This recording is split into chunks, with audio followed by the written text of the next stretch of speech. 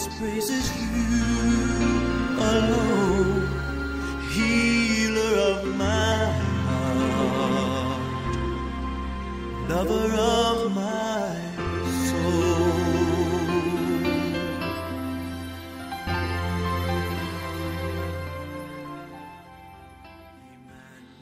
Praise the Lord, my friends, because this is the day that the Lord has made, and we will rejoice and be glad in it.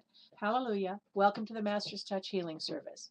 You know, we're delighted to be able to bring these healing services to you finally, since we got rid of all of our problems with my computer, live. And we do this to glorify God and to heal his children. Now, let me ask you, did you come expecting to receive from God today? Well, my prayer for you today is that you do receive your healing touch from God. But let me say this, if you don't come expecting to receive, you're not going to receive anything from God. So raise that expectation level. Get it way up there. Expect to receive from God, and you know what? You will. Take a second right now to assemble a small piece of bread or cracker and a swallow of some sort of beverage or juice. It can even be water, and you can use cheese or fruit or whatever you have. Set all this aside. These are called the elements of the covenant, and we're going to pray over them and sanctify them as the body and the blood of Christ a little later on in the program. But right now, let's begin worshiping God. You know, it's imperative that when you want to get in his presence, to usher the Holy Spirit's presence in, you do it by invitation through praise and worship. And the Bible tells us that the Lord inhabits the praises of his people. So let's praise him right now. Now remember, if you don't know these songs and just listen to the words, let them minister to you, allowing the Holy Spirit to join you as we worship and sing.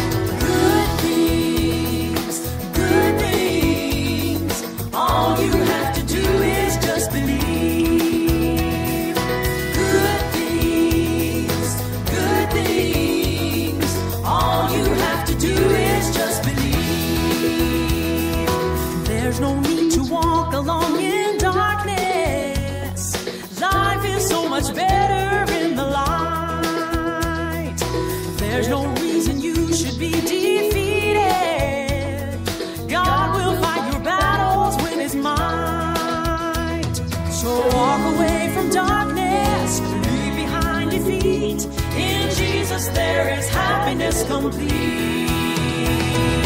Our God specializes in good things, things that you and I really need. Good things for the body and spirit. All you have to do is just believe. Good things, all you have to do is just believe.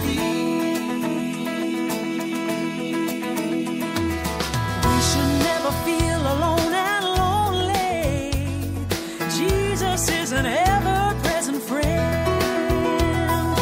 We don't have to worry over past things. He forgives our failures and our sins. So let him be your Savior, let him be your friend, one who will accompany and cleanse. Our God specializes in good things, things that you and I really need. For the body and spirit, all you have to do is just believe. Good things, all you have to do is just believe. Good things, all you have to do is just believe. Our God specializes in good things. That you and I really need. Good things for the body.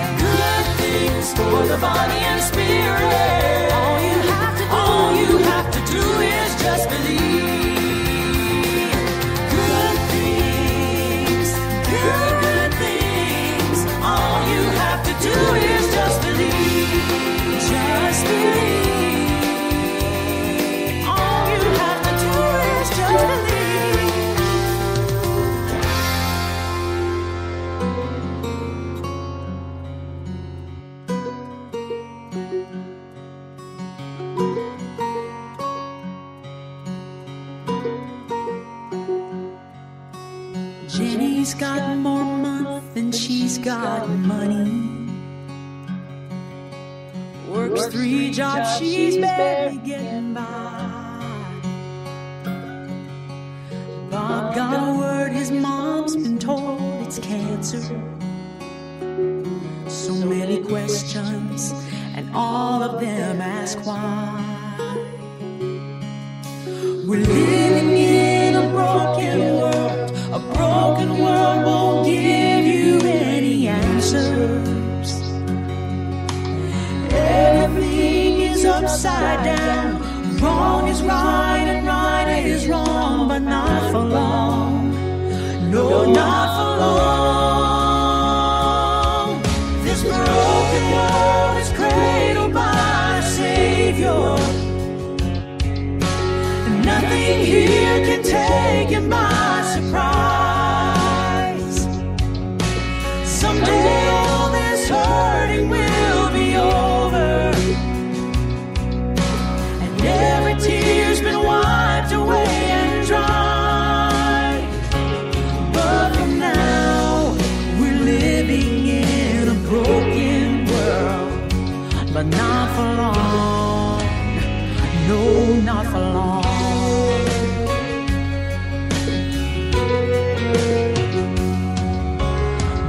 Spends her waking hours praying. Her child's done gone, left everything behind. Daddy's getting tired, his faith is fading. You can't get water from a well that's running dry.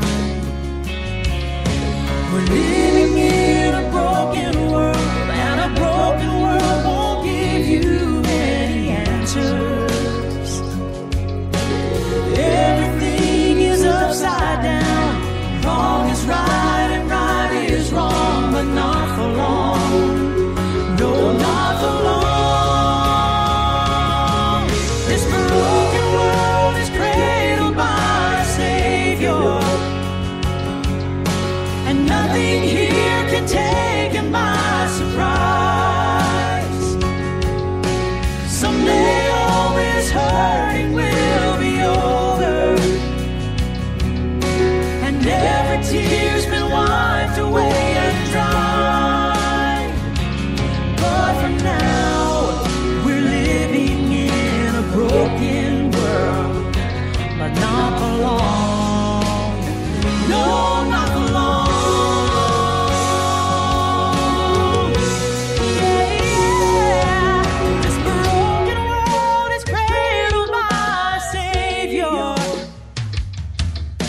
And nothing here can take him by surprise.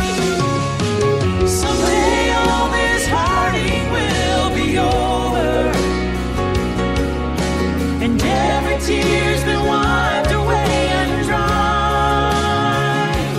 But for now, we're living in a broken world, but not for long.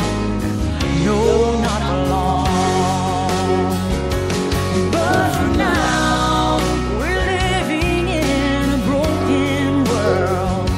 But not for long. No, not for long.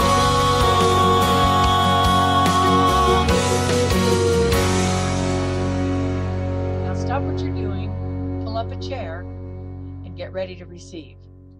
We've entered God's presence with praise and thanksgiving, and now as we dwell in God's presence, I just want you to embrace the sweetness of the Holy Spirit. Bask in his presence and open your hearts to receive him. You know, I left out a song, and I need to put it in because it's really good. So I'm just going to take 1 second and add it. And I don't know why it was off my list. That's a terrible thing. But anyway, it'll just take me a second. That's not what I want.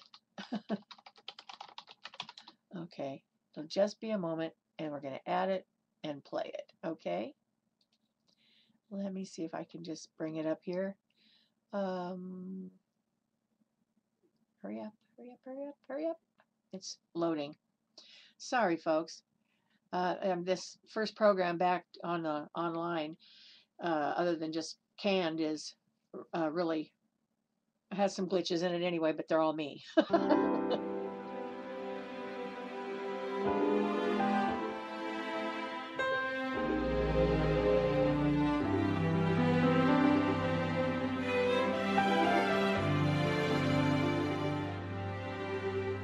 Behold the Lamb I will worship,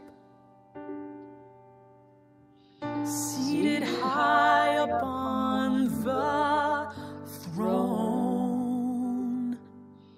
Behold the Lamb I will honor, magnify the Holy One, my joy and laughter, the love that I'm after, the only thing that matters to me. There in sorrow, He sees my tomorrow. His ear is always listening. Behold the Lamb I will worship, seated high upon the throne. Behold the Lamb I will honor, magnify the Holy One, more than able, God who is faithful, His name a tower proven to be strong. That's why I'm standing, my story's ending. The passion that compels me to go on. Behold the Lamb I will worship, seated high upon the throne. Behold the Lamb I will honor, magnify the Holy One, for He is holy, He is marvelous, marvelous. He's my strong tower, He is righteous. Living Word, the living Word, sacrifice, restorer of my broken life. Holy, marvelous, He's the strong tower, righteous, He's my living Word, sacrifice, restorer of my broken life. Faithful, almighty King, omnipotent, He is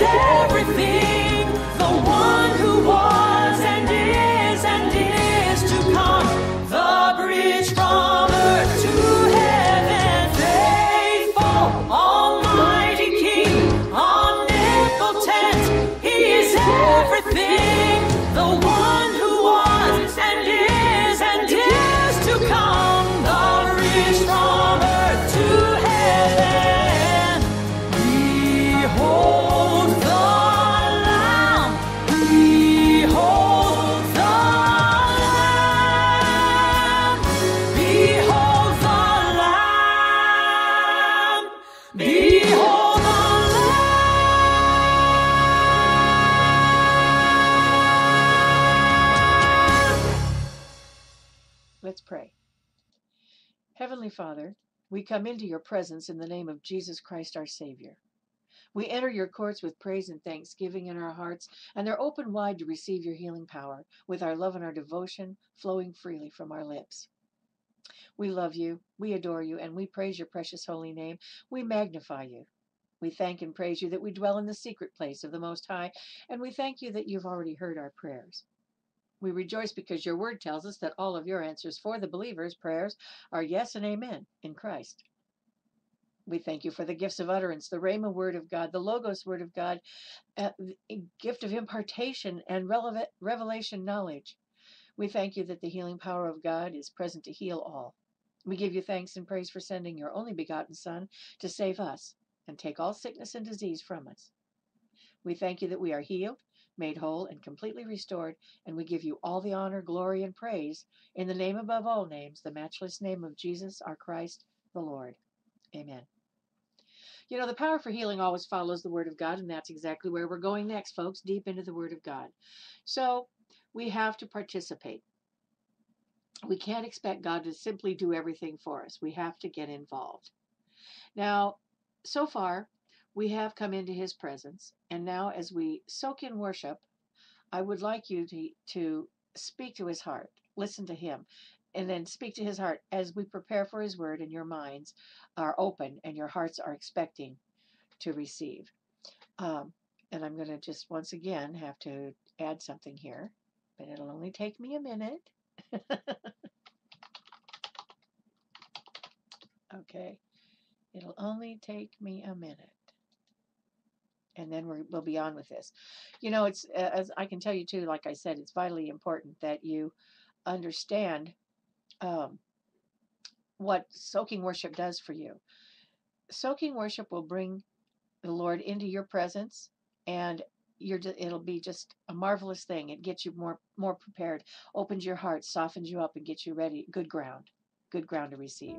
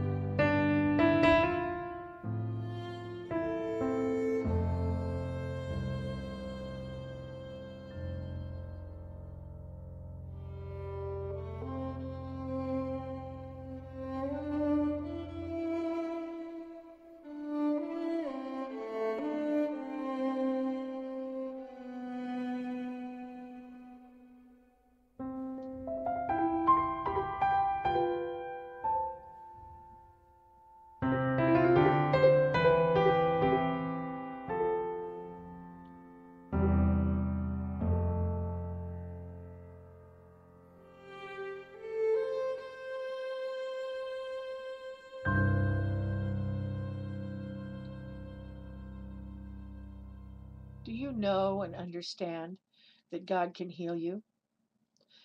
Well, do you know and understand that God will heal you? You know, you don't have to be sick. And why do I say that? Well, because God wants to heal you. And if you'll have faith, He will heal you.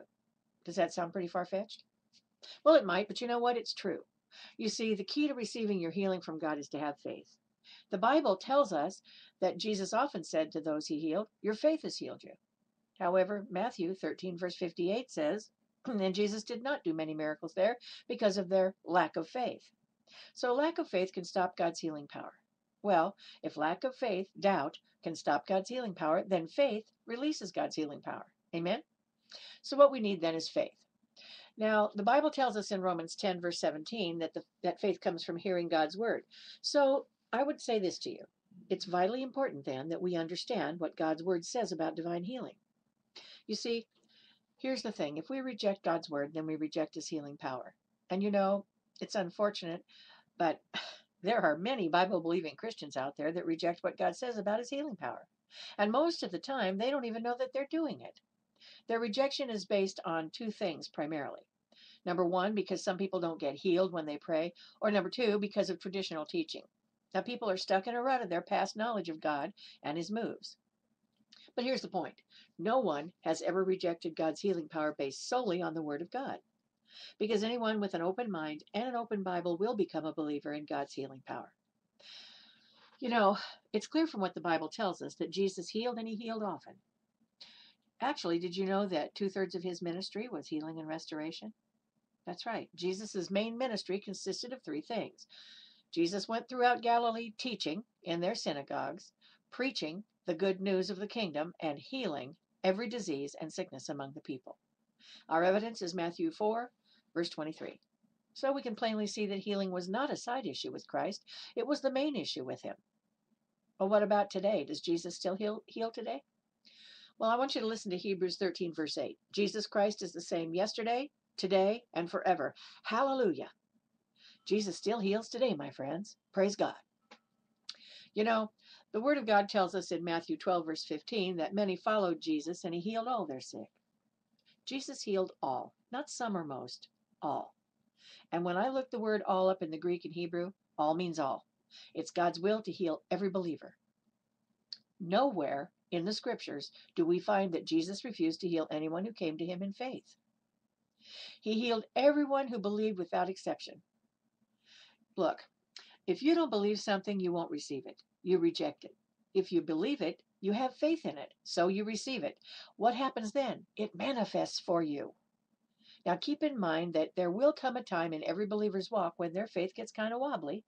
And what I mean by that is that they don't have what it takes to stand in faith to overcome the horrible situation that's looming over them like the wave of a tsunami. So what do you do when that happens? Well, it's then that you have to realize that it isn't your faith at all that you need to stand on. We stand on the faith of God, the faith of Jesus Christ. So ask yourself these questions when you're faced with that kind of situation. I mean, here you are, you've come up to as far as your faith will carry you, you know, it's that you've reached your limit of the level that you're on. So ask Him this, or ask yourself this, does God have the faith to manifest my miracle? Well, sure. He's my creator. Of course He has the faith. Well, does Jesus have the faith to manifest my miracle? Yeah, of course He's my redeemer. Of course He has the faith. Now, when you realize that they're one entity, and they individually and collectively do have that faith, then it's their faith you stand on, not your own. You go to the level that you're on and stop and then grab onto theirs. You see, our faith is limited by the level of understanding of God's word that we're on. To break free of the limitations, reach out for God's faith and stand on that. And when you do that, you automatically move into God's rest. Now, friends, I want you to pay close attention to this. Not only did Jesus heal everyone while He was on the earth, to ensure it, our healing for today, He paid for it. Isaiah 53 verse 4 tells us, surely Jesus took up our infirmities and carried our sorrows. So there you have it. Jesus took up your infirmities, your sicknesses and diseases. He took them. And since He already took them, you don't have to have them. Hallelujah. This scripture should really settle any issue on divine healing, and yet some people want to argue with God and fight for the right to keep their sickness. It's beyond me, but they do. Now, some try to find reasons why that scripture doesn't mean what it says. A lot of folks will say, and I've had it said to me, this scripture is speaking about spiritual healing, not physical healing. My answer to that was and still is this: I don't see the word spiritual in this verse. So you're adding to the Bible. Let's let Matthew tell us what God meant as spoken by the prophet Isaiah. When evening came, many who were demon-possessed were brought to Jesus, and he drove out the spirits with a word, and healed all the sick. This was to fulfill what was spoken through the prophet Isaiah. He took up our infirmities and carried our diseases. Matthew 8:16 through 17. It's clear from Matthew that he interpreted the words from Isaiah to mean physical healing. Since what? Since he quoted it in reference to the healing ministry of Christ. Now, another good reason that we should have faith for healing is this: sickness is darkness, and it's of the devil.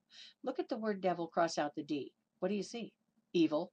That's right, sickness is evil, and it comes from the evil one. It's of the devil, and whatever is of the devil, we don't want anything to do with. Listen to Acts 10, verse 38. How God anointed Jesus of Nazareth with the Holy Spirit and power, and how he went around doing good and healing all who were under the power of the devil, because God was with him. And then Luke 13, verse 16 tells us that after healing a woman who had been crippled by a spirit, Jesus said, should not this woman, a daughter of Abraham, who Satan has kept bound for 18 long years, be set free? Now, from these scriptures alone, and there are many, many others, we clearly see that sickness is not caused by God, but by Satan. And God tells us in James 4, verse 7, resist the devil and he'll flee from you.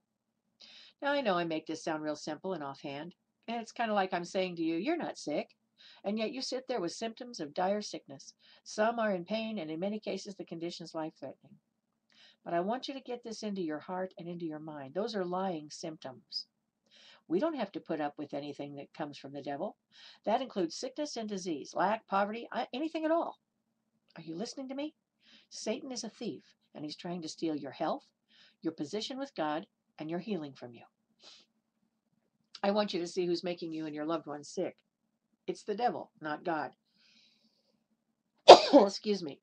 So the bottom line then is this: what do you believe? And when we're finished here today, what will you believe? Go with me to Matthew 9, verses 28 and 29.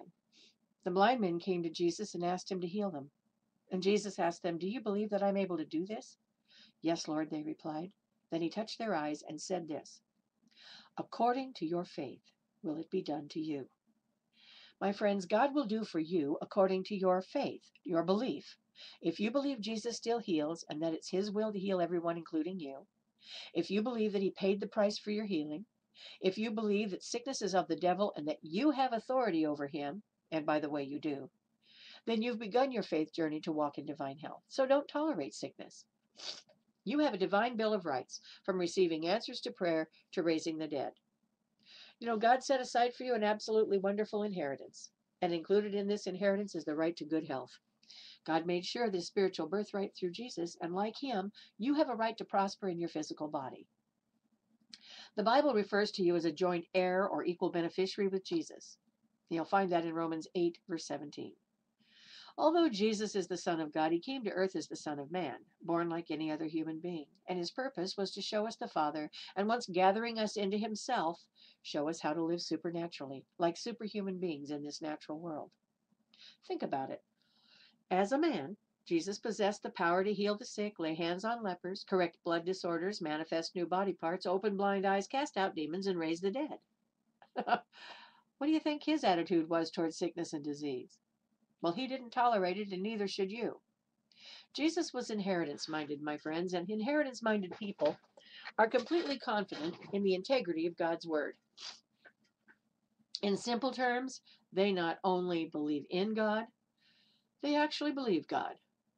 Jesus' attitude towards sickness was the result of his study of the scriptures, and he knew with absolute certainty that he had every right to exercise his God-given authority in this earth. Luke 4:18 tells us of Jesus' confidence in who he was, what was available to him, and what he was capable of doing. Jesus said, I am empowered by the Holy Spirit to heal, deliver, and set free those who are poor of health and in bondage. So, let me ask you this. What's your attitude towards sickness? Well, do you accept it as a way of life? You know, many believers, Let's correct that. Actually, most believers settle for less than God's best where their health is concerned. Some have even accepted the satanic lie that God will put sickness on you to teach you a lesson. And that's a lie right out of the pit of hell. How do we know? Because Deuteronomy 7 verse 15 says, the Lord will keep you free from every disease. He will not inflict on you the horrible diseases you knew in Egypt. Now, think about it. What lesson could you possibly learn from getting cancer, heart disease, kidney or liver disease, or diabetes, or even the common cold? Listen to me. Would you, as a parent, give your child a disease, make him or her sick, to teach them a lesson? Absolutely not. Then what makes you think your Creator, who is love, would do that to you? There is no lesson to be learned from sickness and disease, my friends. You have the right to divine health, and it starts with changing the way you think and speak. Romans 12 verse 2 says, do not conform to the pattern of this world, but be transformed by the renewing of your mind. Then you'll be able to test and approve what God's will is, his good, pleasing, and perfect will. Then Proverbs 18 verse 21 says, the tongue has the power of life and death, and those who love it will eat its fruit. Well, what does that mean? It means that if you're sickness-minded and you go around saying, I'm so sick, it looks like I'm never going to get over this, or if you're one of those who continually rehearses the symptoms, then that's exactly what will happen, says Proverbs 23 verse 7. For as he thinks in his heart, so is he. You know, you need to be like Jesus. Take a firm stand against sickness. He's already paid the ultimate price for your healing. Supernatural health is yours, my friends. God wants you healed. He wants you made whole. He wants you well, and he wants you completely restored. Well, you know, I'm sharing with you today some things in God's Word that apply to receiving your healing and maintaining your healing. I'm also going to share some things with you that you may find hard to believe, but I want you to know that they're in the Word of God for all of us to benefit from. First and foremost, let's understand this. Because of Jesus' finished work at the cross, you were healed at the cross. In the book of Isaiah, it tells us, surely he took my sicknesses, he carried my pains. It pleased the Lord to bruise him, he put him to grief. You see, Jesus took our place, and he took the punishment for all of our sin and broken covenant and rebellion, and this included sickness and disease. He took it. He paid the price and took it specifically when he was tied to that post and was being beaten. You know, people could see the soldiers beating him, but what they couldn't see were the blows that God was beating him with. You know, while that beating was happening to his body in the natural realm, in the spirit realm, he was being beaten by God. That's right. So make a note of this. Jesus took all sickness, disease, and sin in his body, not in his spirit. His spirit was untouched. The prophet Isaiah in chapter 53, verse 10 says this, yet it pleased the Lord to bruise him. He, God, hath put him to grief. When thou shalt make his soul an offering for sin, he, God, shall see his seed, he shall prolong his days, and the pleasure of the Lord shall prosper in his hand. By his bruise we are healed. Okay, well, was it the bruises that the Romans put on him? No, it says that it pleased the Lord. God is not mean. Why would he want to put bruises on the Lord? Why would he bruise him? Well, I'll tell you why. Because he who knows the end from the beginning could see your face, and he could see my face. Yes, but he was bearing our sins. That's right, but not in this verse. This verse says he was taking our sicknesses and carrying our pains. Young's literal translation says Jehovah has delighted to bruise him, he has made him sick. And then there's another translation that says it pleased the Lord to crush him with disease. You know, the beating that Jesus took was horrific. Then being nailed to a cross is beyond comprehension. I just can't fathom that. But that wasn't the half of it. That was just a very small part of what happened to him. What made him sweat drops of blood in Gethsemane? What made him ask God to let this cup pass? Understand this. Jesus is not weak. Oh no, my friends, he's not weak. Jesus is strong, yet he fell on the ground overcome with all the pressure of it. Why? Because in a few hours while he was hanging on the cross, all of the evil, the vile ugliness of all of the iniquity and sin from all of mankind, from Adam all the way to the future and right down to the last man on earth, is going to converge on him. It isn't going to, he's not going to just empathize with it. Oh no, my friends, he's going to become it. Then, Added to all of that, God's going to turn away from him. That's why he cried out, my God, why hast thou forsaken me? You see, the full judgment of God for all of mankind's sin and broken covenant has come upon him. Before Jesus went to the cross, he was tied to the scourging post, beaten senseless like a criminal. And the Bible says that Isaiah, seeing it in the spirit centuries before it ever happened, said what? God is bruising him. God is beating him. With each blow, God struck him with the spiritual root of every sickness and disease that mankind would ever know. I mean, all of it. Jesus took that for you. So let me ask you this. Why should you have to pay for it again? After all, that's why Jesus is at the cross, taking your beatings, sin, sickness, and disease. Isaiah 53 verse 5 says he was wounded for our transgressions. He was bruised for our iniquities. The chastisement of our peace was upon him, and with his stripes we are healed. You know, the Bible tells us that during all the trial of Jesus, during all the time he was being beaten, this is what it says. He was oppressed and he was afflicted, yet he opened not his mouth. Like a lamb that is led to the slaughter, and like a sheep that before its shearers is silent, so he opened not his mouth. Acts 22. Here, they tied the man of God to the scourging post. Just as they did with Jesus, it hadn't been that long after they'd crucified Jesus. And as they're tying this man to the post, get this, he opens his mouth and says, I want you to totally get this picture. They took off his coat, tied him to the post. He could hear that guy warming up his whip in the background behind him. Paul says, hey, hey, and the scourger yells, shut up, you're about to be beaten. But Paul yells, hey, is it legal to beat a Roman citizen that hasn't been found guilty and convicted of a crime? Is it legal? Now, he knew it wasn't legal, and they knew it wasn't legal. But here's the thing. He opened up his mouth. Why? Because he knew about his rights. You see, in those days, if you weren't a Roman citizen, you weren't anybody. You were no one. It made no difference. I mean, who you are, what you have. Non-citizens could be beaten and made slaves, but not Roman citizens. If you were a Roman citizen, you were someone. You had rights, and you had rights that the whole king and the emperor himself backed up personally. Because you had rights, you could appeal your case all the way up to Caesar. You know, Paul did. The Bible tells us that he stood before Agrippa and said, I appeal to Caesar. Now, Paul's a Roman citizen. He can appeal to Caesar. Why? Because he had rights. We have rights, too, as citizens of the United States of America. They're listed in our Bill of Rights and our Constitution. Why is this in the Bible? But more importantly, what am I doing talking about that here in this healing message? Well, listen to this. The Bible says in Philippians 3, verse 20, that our citizenship is in heaven. That means that your name is written in a book, the Lamb's Book of Life. You see, in eternity, if you are not a citizen of heaven, no matter who you are, who your family is, how important you are or think you aren't anyone. There's only one thing that matters. If your name isn't in that book, if you aren't a citizen of heaven, nothing else matters. But here's the good news. If your name is in that book, you have citizenship in heaven, and you have rights. You have those rights not when you get to heaven. You have those rights right now. Now, most Christians don't know this, so they're silent. They take the stealing of their finances. They take the sickness and disease that tries to come on them and their children. They take it and they take it and they take it and they take it. The devil is stealing from them and beating them, and they're taking it. Why?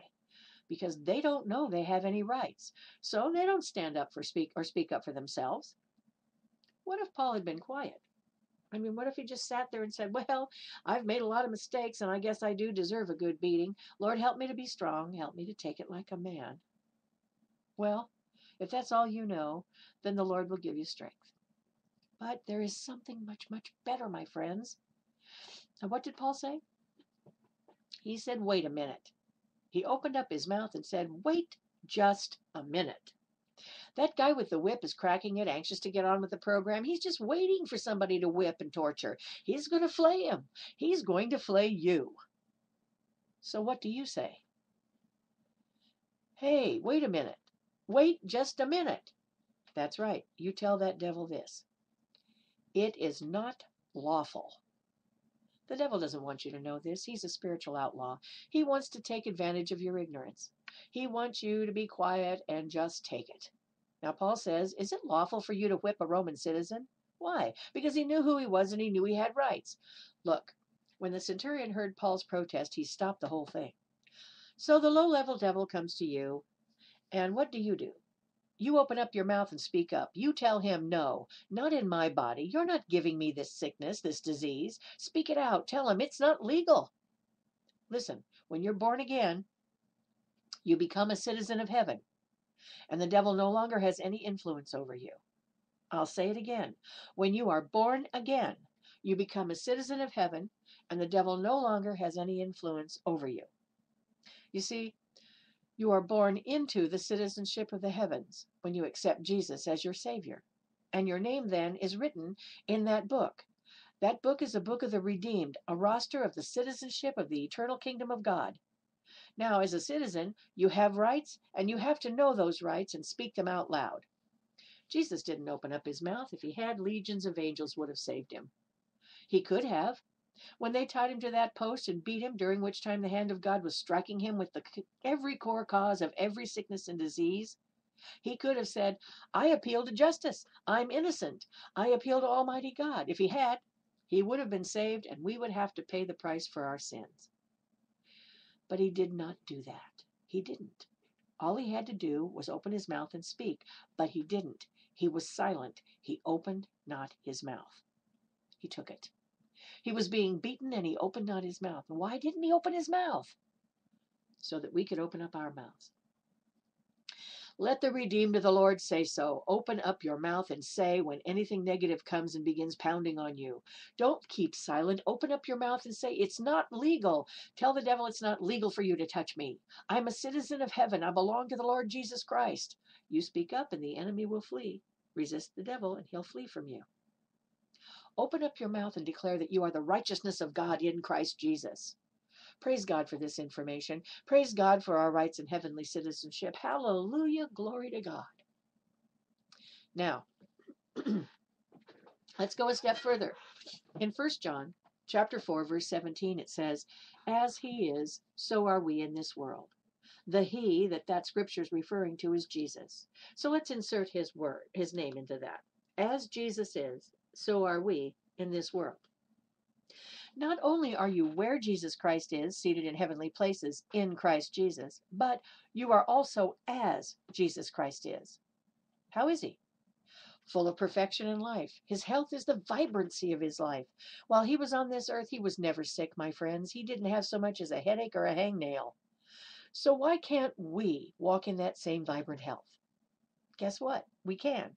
Because of the profound union we have with Jesus Christ through our faith.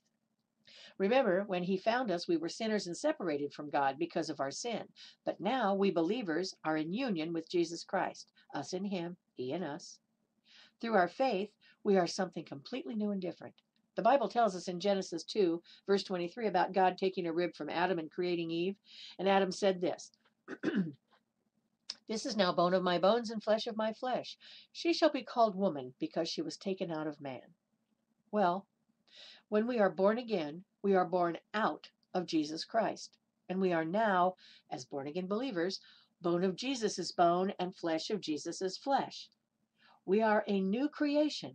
We have Jesus' DNA. We are born of him spiritually and physically restored to his supernatural health and wholeness. So watch this now. If Jesus is in us and we are in him, then all of his vibrancy of life, all of his attributes, all of his wholeness and divine health are in us as well. Here's an example. When we're born again, we, like a caterpillar, make a great exchange. The caterpillar goes into a chrysalis and a supernatural exchange happens and he comes out a butterfly. Now he remains a butterfly for the rest of his life. He can never go back to being a caterpillar. He will forever remain a butterfly. Now, when we accept Jesus Christ as Lord and Savior, a supernatural exchange takes place. In the twinkling of an eye, we move into Christ. However, we never come out of him. We remain in Christ for all eternity. Jesus is in us, and we are in him. Therefore, as Jesus is, so are we in this world. So when symptoms come knocking, and they will because the enemy doesn't want you to know that it's illegal for him to touch you, speak it out loud. As Jesus is, so am I in this world. You know, it's imperative that you understand this. When Jesus was crucified and afterward went to hell, he destroyed Satan.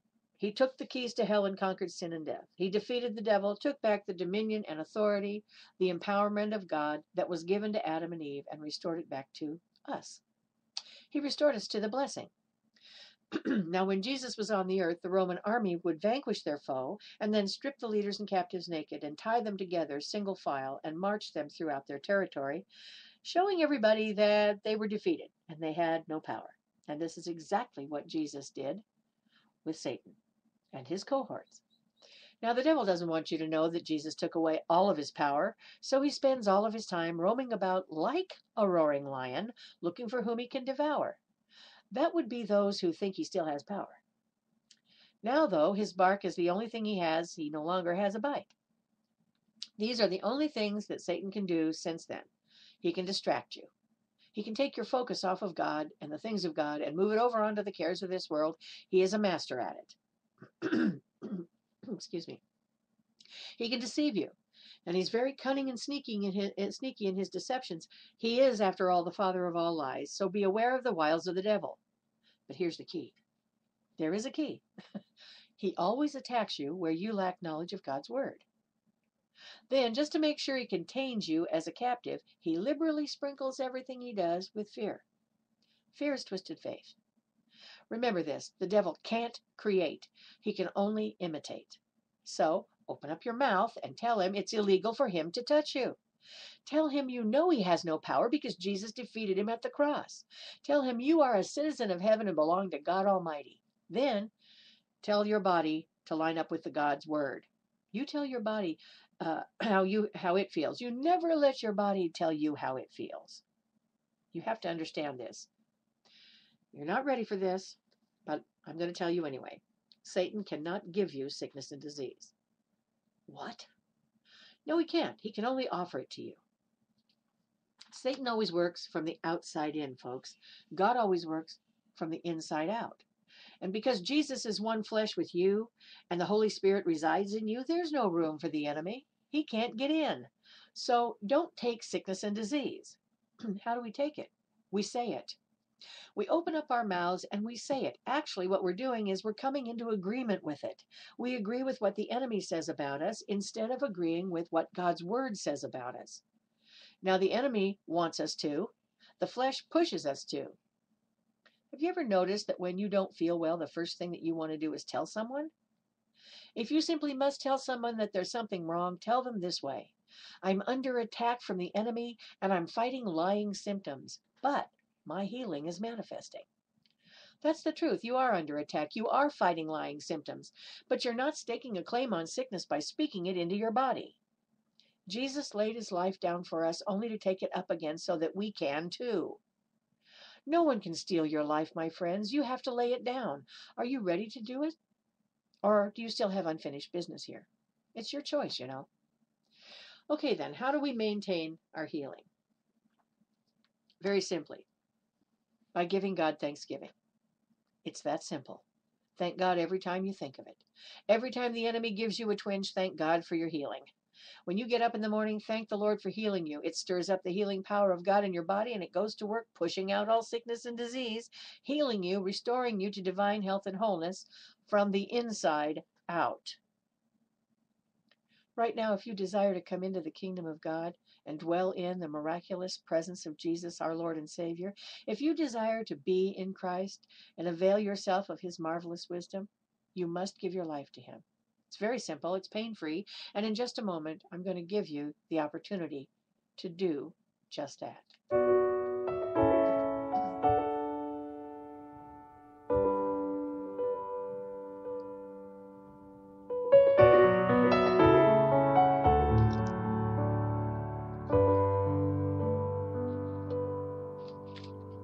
If you had not come, tender baby king, and humbly left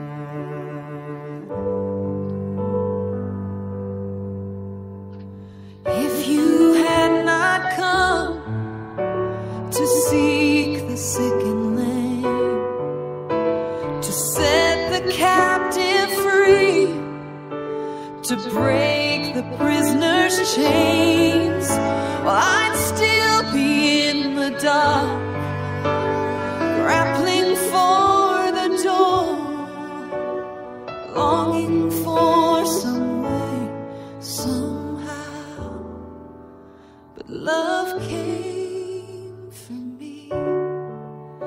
Love rescued me. Love called my name. Love took my place. Sweet Lamb of God, I'm bowing down. My eyes have seen. I'm finally free. Love came for me.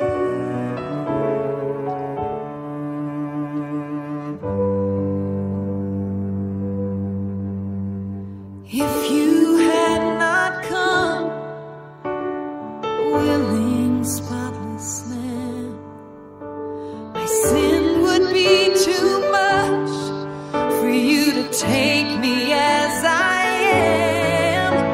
But oh, the blood of Christ that washes over me, flowing from your hands, your feet. I don't have to worry where I'd be, 'cause love came for me. Love rescued me. Love called my name. Love took my place.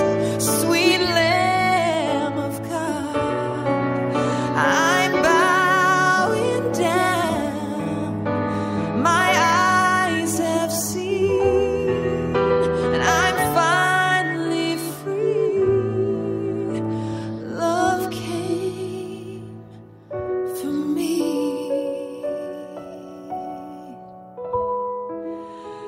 This manger king, my everything. Love came for me.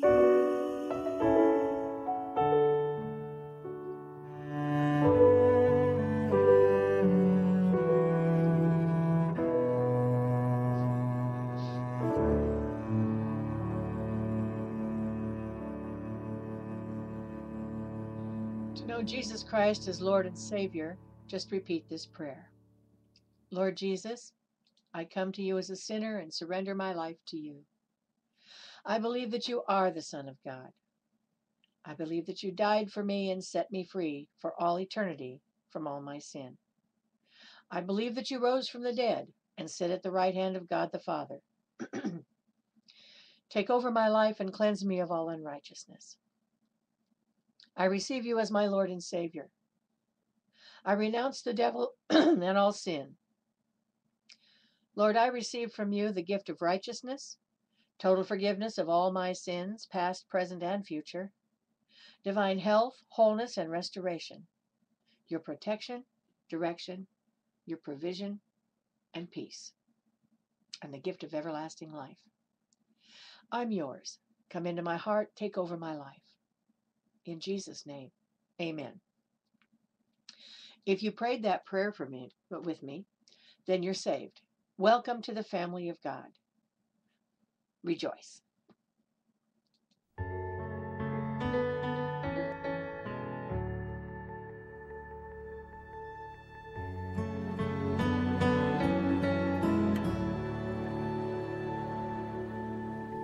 Behold the Lamb who bears our sins away, slain for us.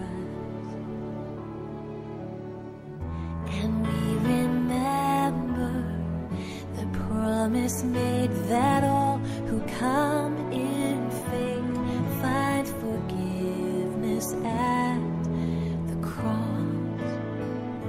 And so we share in this bread of life, and we drink of his sacrifice as a sign of our bonds of peace around the table of the King.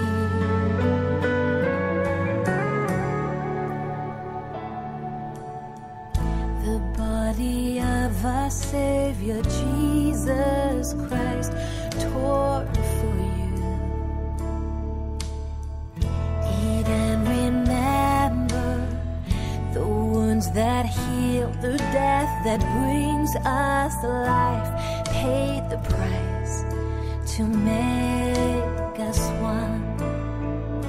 So we share in this bread of life, and we drink of his sacrifice as a sign of our bonds of love around the table of the King.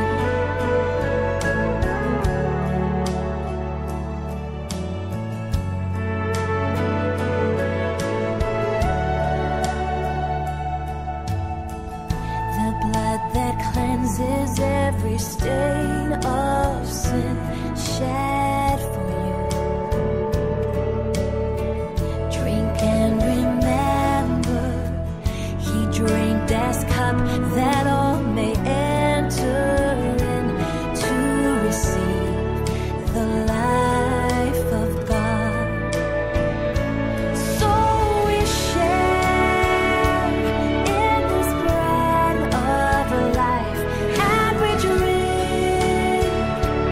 of his sacrifice as a sign of our bonds of grace around the table of the King.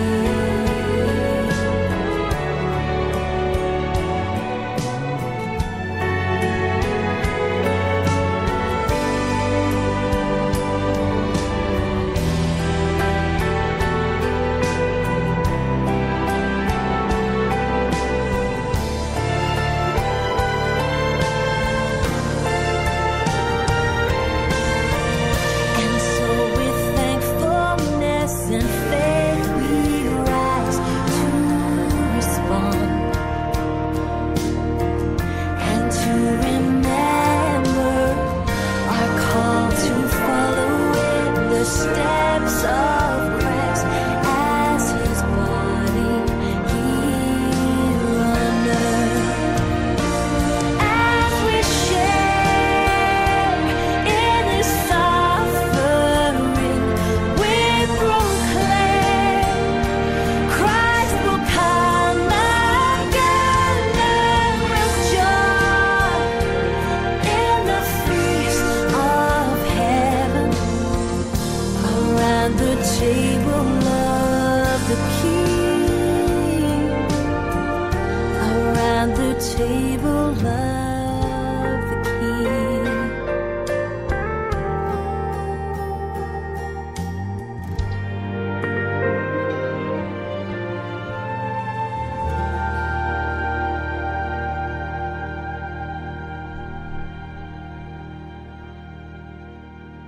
One of the ways that healing comes to your body is through Holy Communion.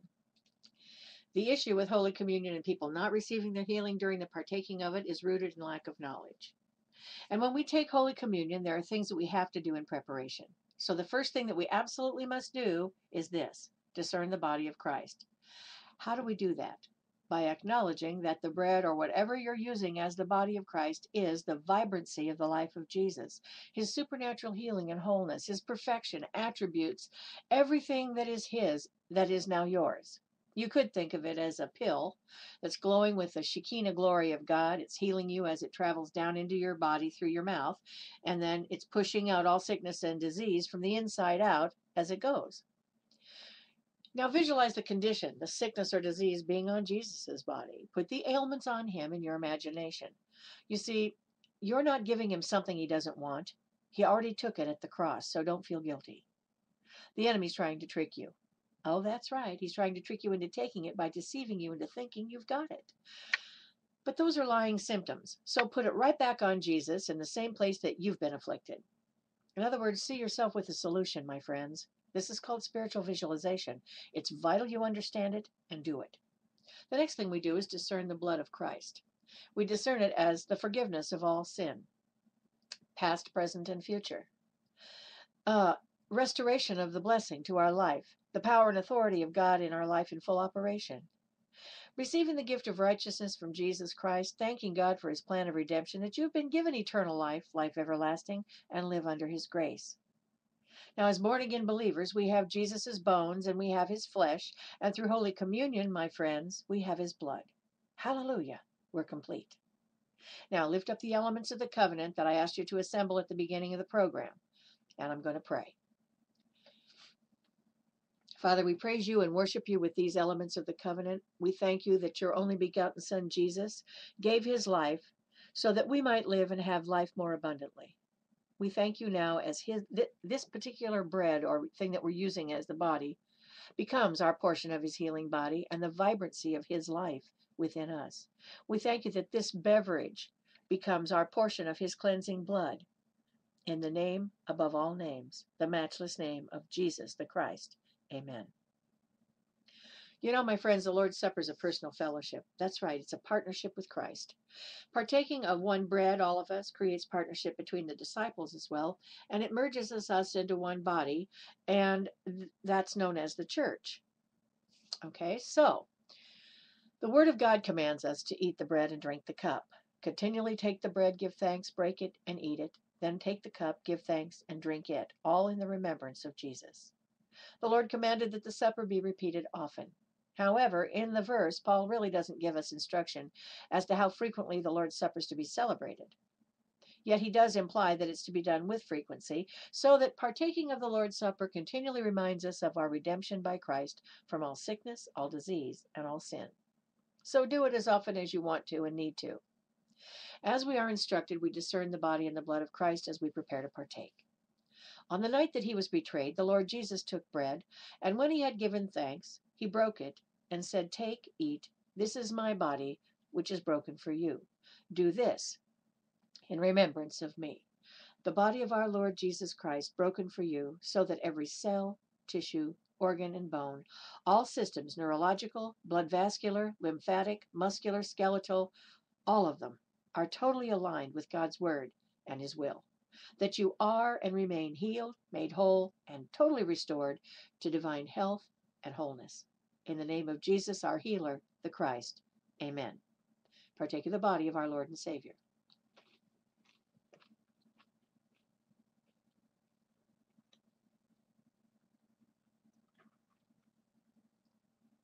In the same manner, he also took the cup after supper, saying, "This cup is the new covenant in my blood.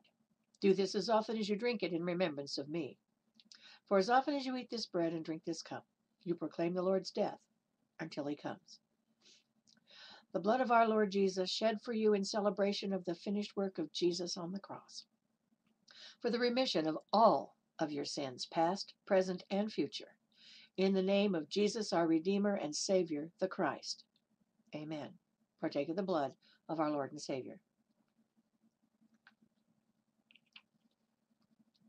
You know, the Lord's Supper is a feast, my friends. It's a feast of living union of believers with the Savior, whereby we spiritually and by faith receive Christ with all of his benefits and are nourished with the vibrancy of his life into eternal life. For that, we are eternally grateful. We're about to go into the Spirit and lay hands on the sick and the suffering and oppressed for healing, wholeness, and restoration. I'm going to pray over you, and as I do, I'm going to administer the healing power of God to all of you. Then, I want you to soak in worship, listen to the words of the music, and let the Holy Spirit minister to you as I pray in the Spirit for your healing touch from God. Let's pray. Father, we thank you for your presence, for the healing power of God that you have given us as a gift and a weapon in our arsenal to use against the enemy. We thank you that you have given us the power to bind and loose. Lord, we praise you and worship you and give you honor today as we lay hands on our participants and listeners and administer the healing power of God to their bodies. And we praise you as we see that healing power coursing through their bodies, healing all sickness and disease that would try to come against them from the enemy. We praise you as we bind the enemy and tell the spirits to come out in the name of Jesus the Christ. We lift you up, Lord, and thank you for filling those vacancies with your Holy Spirit, that precious, precious Holy Spirit. Thank you that we believers are bone of Jesus' bone and flesh of his flesh. Thank you, Lord, for healing all who are sick, oppressed of the devil, and need a healing touch from you. In the name of Jesus the Christ, we call every person within the sound of my voice healed, made whole, and completely restored in the name above all names, the name of Jesus the Christ. Amen. Healing oil flowing down, liquid love, saturate me now, overshadow me.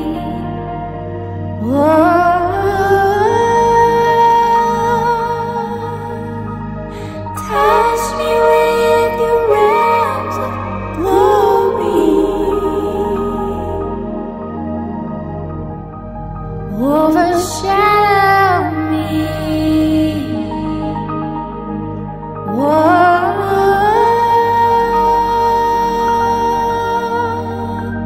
Breath of heaven, breathe on me.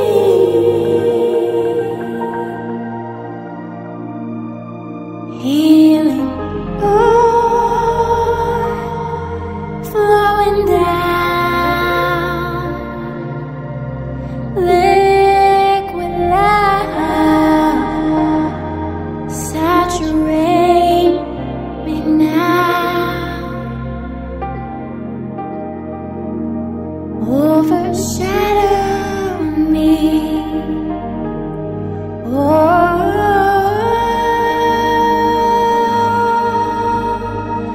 Touch me with your realms of glory, overshadow me,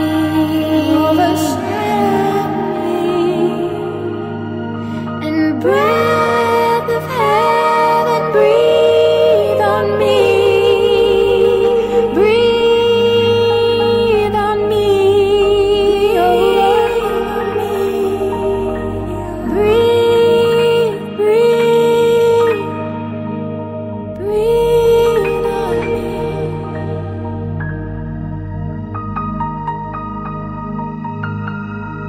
Overshadow me,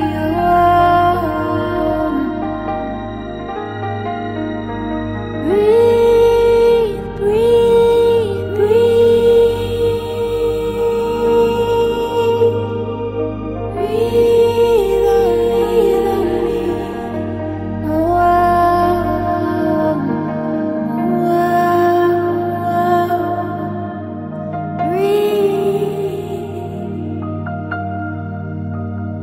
Healing oil flow down, healing oil flow.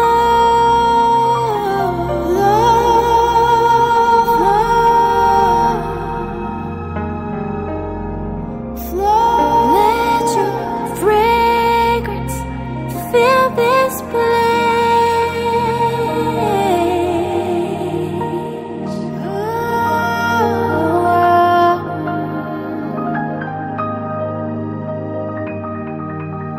The sweetness of your face, let it flow now, let it flow now.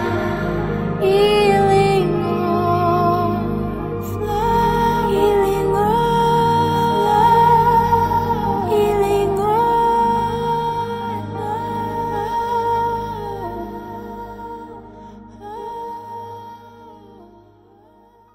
Now, just a reminder, when we receive Jesus as Lord and Savior, the Bible tells us that we are made a new creation or new creature in Christ Jesus. So remember, we are carried in Christ. Therefore, nothing evil can ever touch us. We can't be sick. Oh, sickness and disease can be offered to us.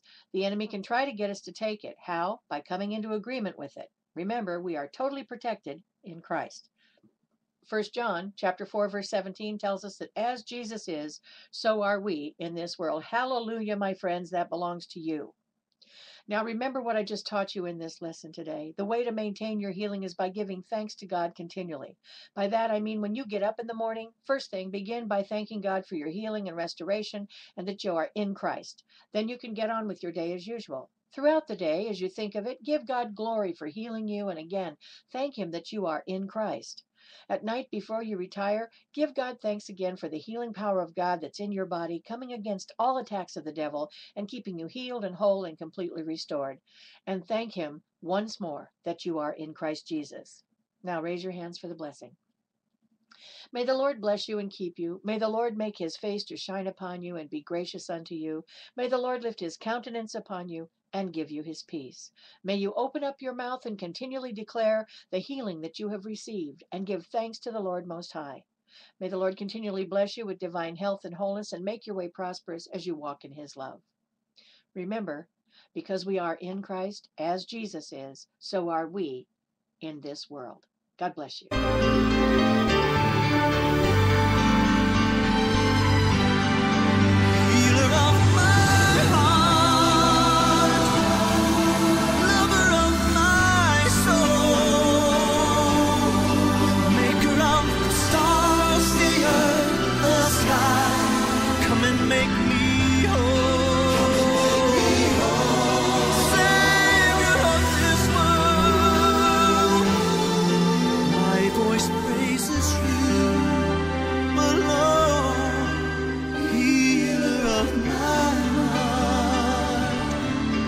Lover of my soul.